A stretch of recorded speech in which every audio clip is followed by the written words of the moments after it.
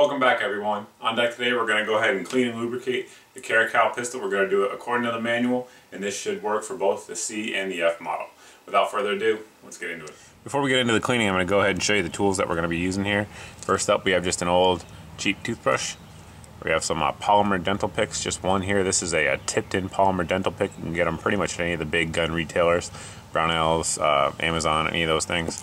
We have a pipe cleaner. If you don't have a pipe cleaner, we'll show you how to do it anyway. Rod, a little polymer rod. This one here is from a Glock pistol, but Caracal does include one with theirs. It's basically the exact same thing. I just grabbed this one when I was in the parts kit, or the cleaning bin, I should say. We have some old cut-up pieces of t-shirt, a bottle of CLP. CLP is cleaning, lubricant, protectant for those of you guys new to the gun world. This is break-free, and just some gun oil here that we're going to use at the end. Any sort of cleaning product really is going to work for this. If you want to use the break-free CLP, if you want to use frog lube, you can check out my video on that, on how to do that. If you want to use Slip 2000, there's a million others. Pretty much all of them work really well. Hops Elite. If you want to use any of those, roll with it. Really, the only ones I don't recommend are going to be Rem oil, and I don't know, a lot of guys like to clean with WD-40. I do not recommend that. So pretty much stay away from those, and you'll probably be good to go. So first thing we're going to do is drop the mag. We do not have a mag in here. Lock the slide to the rear. Go ahead and inspect that chamber, make sure there's nothing in there. There isn't. We're going to go ahead and release that slide home, point in a safe direction, pull the trigger. We're going to pull back about 1/8 of an inch on the slide. And this tab here is also on this side of the pistol. You're going to pull down on both of those tabs, release. Sorry about the helicopter going over above, guys. You're going to release it, pull your slide off. Go ahead and take your recoil spring out, put that off to the side. Go ahead and pull up in your barrel. That will cause it to come out as well. And set that off. This is your field strip pistol. Taking it down any more than this is really unnecessary. In the manual it says until you get to 10,000 rounds. So you got a long way to go for most of you guys before we get to the point that we need to break it down any further than this. So I'm going to go ahead and set the frame off of the slide here for a second, and we'll just start working here on the slide. We're going to take our CLP. I have it in a spray bottle. If you don't have it, that's fine. You can just put it on there.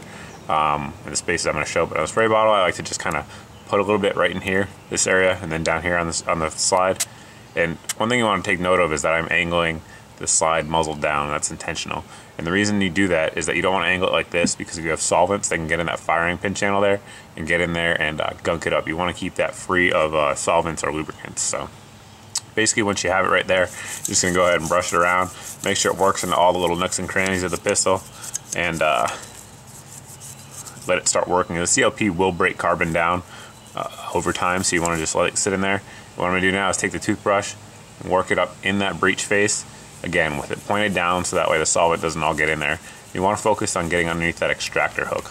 So leave it in there. We're going to set that off to the side and let that CLP do its magic. Do the same thing here on the barrel.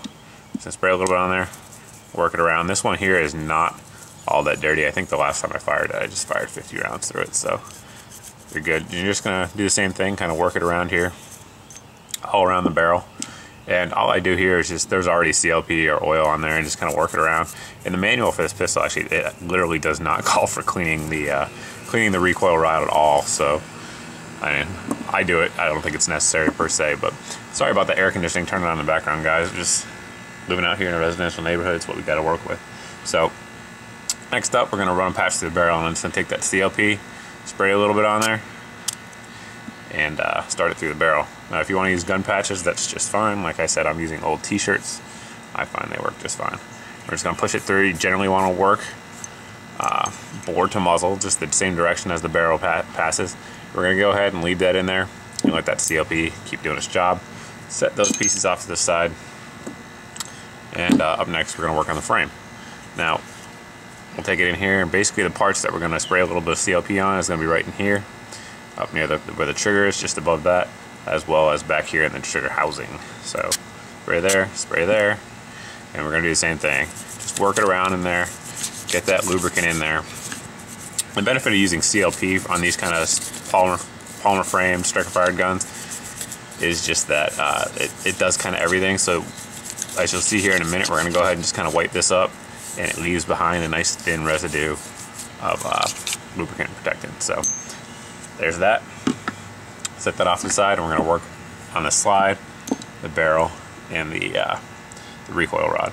So just going to keep take the spring here, the recoil spring I should say, and just wipe down the outside of it.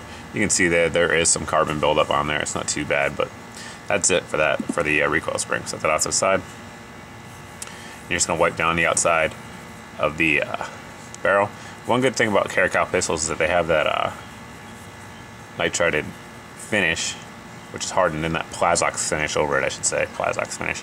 That Plazox finish kind of just wipes free, which is really nice. It's kind of almost like a Teflon fearing material for those of you guys that aren't familiar with the guns. So I'm going to wipe all the edges out there, make sure you get right on the sides, and make sure you get on the feed ramp. We're going to run this through the barrel again and push it through. And for the sake of video purposes here, I'm just going to push it through one more time and I'm going to leave it and say it's clean. But for those of you guys at home doing this, just basically how clean you want to get it is really kind of up to you. But basically what I do is I just get it until the patch comes out clean when you're wiping it through. But just for video editing, if you guys need, I'm going to leave it off the side, but if you guys want to go ahead and keep doing that until it comes out clean, feel free to do so. So we'll call that clean for now. And now what you're going to do here is take a patch, and we're just going to take our polymer dental picks that I talked about earlier, again with the slide facing down, muzzle end down I should say. We're just going to work in the rails there.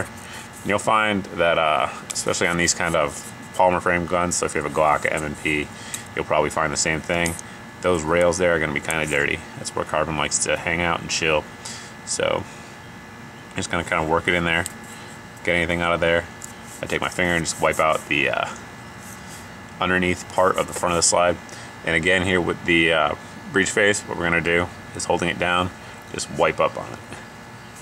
And as you can see there is a good bit of carbon on there. Now if you have pipe cleaners, you can do is wipe right underneath the hook of that extractor.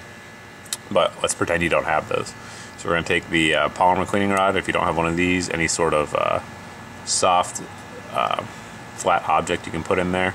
I've cut coat hangers before and squeezed it with pliers to flatten them out, and that will work just fine. And you can just work it right underneath that extractor hook and keep wiping until it comes out clean. And now the Caracal pistol here with the firing pin safety the way it is, you just kind of want to work in the grooves there as best you can. You don't really need to get totally down in there and start scraping. Just kind of push in there and pick up any sort of residual carbon that you can. We're just going to work it around and get it basically as clean as pretty much anything you can get to. You just want to clean that up, wipe it down, and keep going until your patch or shirt or what have you is clean. So just keep doing that until it comes out clean. For the sake of video editing again, we're going to go ahead and call that clean. In all reality, guys, even if you just did what I'm doing here with both the barrel and the slide, your guns will be relatively clean. So set that off to the side. Time to work on the frame. Ooh, sorry about the lawnmower going in the background, guys. I don't know if you guys can hear that, but I think it just keeps piling on out here with noises. But I apologize for that. I can't control my neighbors. But basically, we're going to do the exact same thing to this frame that we just did in the slide. Just go ahead and wipe all that stuff up, all that CLP, and get down on the rails. Same reason as on the slide, those places do tend to be a little bit dirty, as you can see right there. So we're just going to keep working in those rails. Get up front here on the dust cover. Any kind of metal piece you see there that does have some of that CLP on there, you just kind of want to wipe it off. And just, if you're using CLP instead of solvent, you know that CLP is going to stay on there. You're not really going to be able to wipe it all off, and that's a good thing, because that CLP is going to continue to break down carbon as you store the gun, and keep doing that until you get to your next range session. So it's not a bad thing. You don't have to get it all off. Just kind of get as much as you can, and believe me, your gun will be fine. I shoot a good bit. I pretty much use this method to clean all of my polymer framed handguns, and I've never had an issue with that residual CLP staying on there. So, but if you're using solvent, obviously it's going to dry up, so you're not going to see that. So I'm just going to work it in there as much as we can. And again, guys, you're just going to keep going until you can get that as clean as you can, and your patch comes out clean. As you can see here, this one still is relatively clean. So the Caracal is designed to work in pretty cruddy environments. So I'm sure being just this clean, it will consider itself clean and will run just fine. So we're going to leave that as it is. But again, if you want to keep going, feel free to do so. It is absolutely not wrong to do so. Right now we're going to get into the lubrication portion of the video. So we'll set the slide aside for now. go ahead and take our slide, barrel, and recoil spring. Now if you take a look here at where Caracal actually says they need lubrications, it mentions that they want it on the side of the rail in the owner's manual, a little bit down here as well. So I'm just going to go ahead and just put a drop right there and a drop on the rails. And one thing about these oiler bottles, these are Brownells oiler bottles, for those of you guys that are wondering. They're very nice because they can get right into the spot that you actually need lubrication. So Caracal manual calls for a slight layer of lubrication on all metal surfaces. So I'm going to put a little bit out there on the barrel and where it locks up right here in the slide.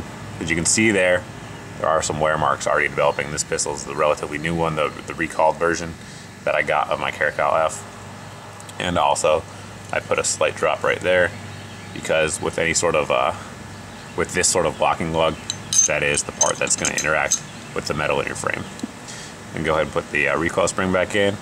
Just for those of you guys who are new to these, this side is the part that goes right here on your lug. This side is the part that goes in the front of your slide. So there you go. And all I do, although I put a little bit of lubrication in the rails right here, I put a little bit on the rail on the frame as well, just to make sure it's on there. Put it on the rail. You can put it the whole length of the rail. If you guys want to use grease, feel free to do that. And now what we're going to do here is we're going to line our slide up with the rails on the frame. So basically I'm just going to insert them right in there and you can see how they ride up. Go ahead, lock it to the rear. You don't need to actually lock it to the rear, but you can if you want to. It's kind of a foolproof way. Let the slide go forward and point in safe direction just as a functions check, and you're good to go. Reset that slide and your gun is cleaned and lubricated. As always guys, if you have any questions about this cleaning this pistol, if you have any questions about any of the other how-to videos or reviews I do here on the channel, you can feel free to post in the comment section below. You can also post over at my Facebook page right here on the bottom of your screen. And as always, thanks for watching, thanks for subscribing. I truly appreciate it guys, and I hope this video helps some of you guys out, and I hope I see you in the next video.